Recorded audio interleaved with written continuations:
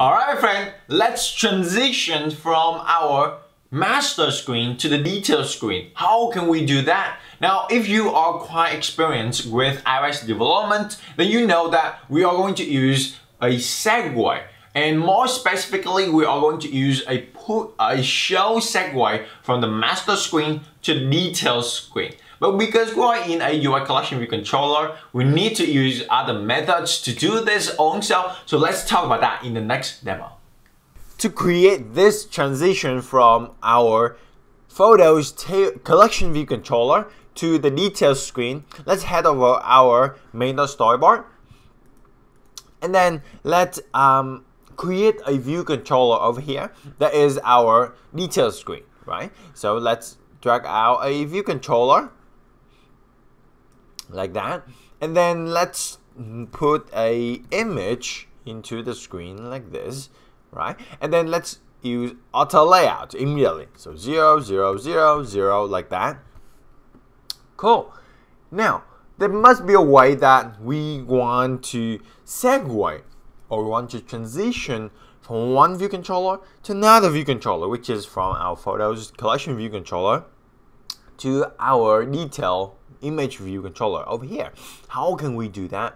There are two ways actually. Number one is you can directly control drag from your photo cells into this view controller. And number two is you create a manual segue, meaning that you will trigger that segue manually, holding the control key, drag from this view controller, this is the icon, to this guy and release it. And then you see there's a manual segue. Let's use a show segue like this. Okay, now I just like to use the manual segue because I can trigger that in code whenever I want, just like that. And then let's select this segue, and over the assistant, the attribute inspector, you see that there is an identifier, and that let's change that into show image detail like this. And then let's change this image into something like F1. Let's change our content mode into aspect fill. And let's change the title. Yeah, let's change that title later on. Cool? Okay. Now the next step is we have to create a custom class for this guy. Right? So by the way, there's something over here. Let me close that. So let's right click into the controller, a new file. Let's use script file. And what is that? Let's call this guy detail view controller because it is just a subclass of UI view controller. Import UI kit like that, and then let's create that class. So I have a class called detail view controller, which is UI view controller like this, and then let's have IB outlet wake var of category image view, which is UI image view, right? And then now what is the public API for this category image view? What is the public API for this? Oh, this is the lowercase. Where is the public API for this category image view?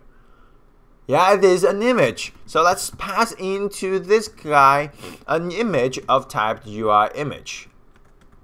Now, when the view did load, let's call view super.view did load. When the view did load, very simple, we make the not category image view, just image view. Sorry.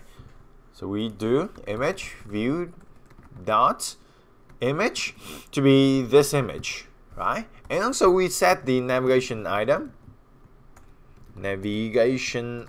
which is this guy over here, dot title, to be our photo like that.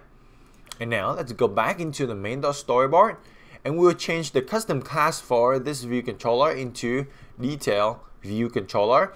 Goes into the connection inspector, connect our outlets for the image view over here into this image view, and done.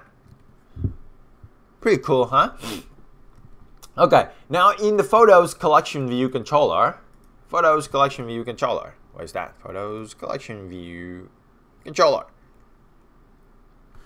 Let's trigger that segue from the action of when we tap a cell an item like this, and we segue into the detail screen. How can we do that? If you remember about UI table view, then there is something we're calling UICollectionViewDelegate, meaning that we'll get the method called like this select row at index path, or will select row at index path, those kinds of methods. Now it's the same, very much the same for collection view, is that we have the methods of UICollectionViewDelegate, like this, right?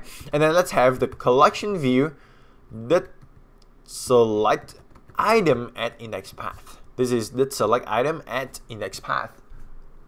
So then let's the category to be our photo category subscript index path dot section, and then let's have the image of this category at this index path. So category dot image names, and then we index path dot item, right?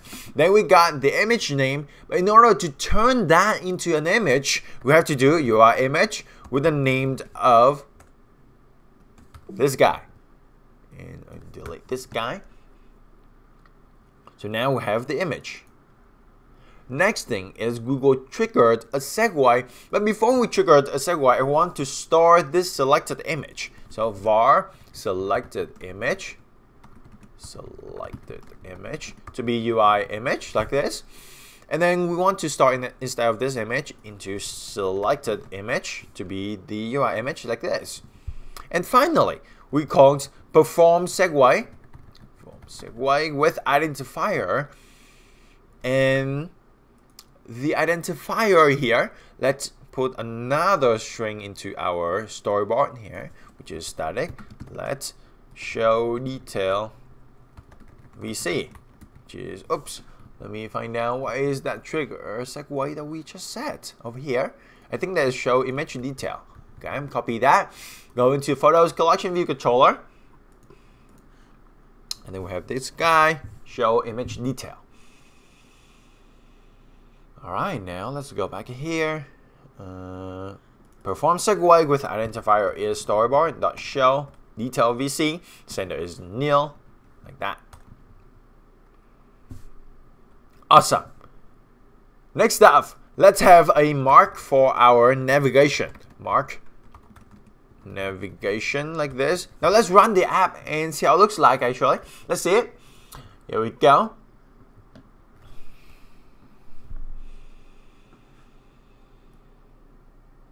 Okay, so here is our app. We have this beautiful navigation bar and we have a bunch of images. We tap onto one and we segue. Let's see this? See that? Alright, pretty cool. Now, we don't see the image. It's because there is no image in the image. Oh my god. There's no image in the detail view controller yet. This is by default nil. That's why when we set it over here in the view did load, the image is nil. Right? So now we have to prepare for the segue. So let's prepare for segue. Prepare for segue, like this, and we check if the segue dot identifier is equals to the storyboard dot show detail view controller. If that is indeed that segue, then we are going to get the detail view controller to be the segue, the destination, and we cast it down as a detail view controller. And finally, we do the detail VC.image to be our sender as an UI image, like that. Oh, sorry. We have the selected image here. So that's detail. Oops. Come on. Here we go. Detail VC.image to be our selected image. Make sense? Alright, now let's run the app and hopefully this time it is working. Okay, so this app, click into this, it works.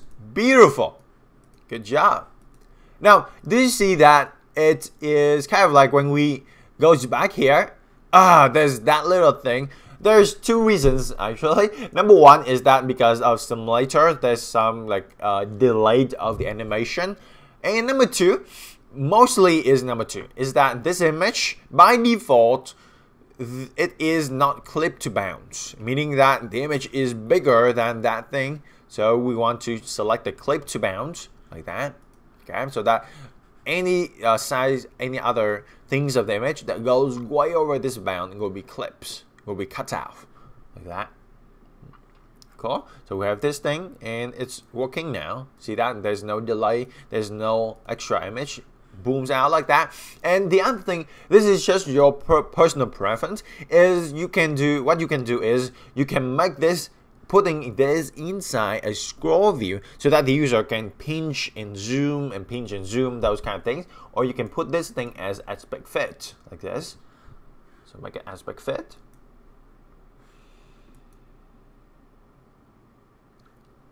Okay, here we go. Click here and we have this photo. Pretty cool, huh? Now what we want to do is you can having a scroll view and then you hold the command key, option key to have two fingers and you can scroll, zoom, pinch to zoom the image, just like that. Alright, so I hope that you enjoyed this lesson. That is how you use a segue with UICollectionViewDelegate to transition from one screen to another using the tap gesture with a cell. I hope that you enjoyed this. And a lot of you asked me questions, things like about socialize your apps, things like, are you have lifetime access to the course? Yes, you have lifetime access to the course. All the trainings are already there for you to level up your skills, to jump to the next level of iOS development, to build apps like Instagram or Nike e-commerce store, and those are real apps. You are going to build that. We are going to build that from scratch together. So if you love to check out the program, please do that right this week. Do it today, do it now, because all the bonuses will go away this week, because I will not be able to give out that much of bonuses anymore just to you as our subscribers this week. So please do it now. Until then, I see you in the next training. Go out there every single day of your life, learn new things, craft your ideas, and contribute to the world.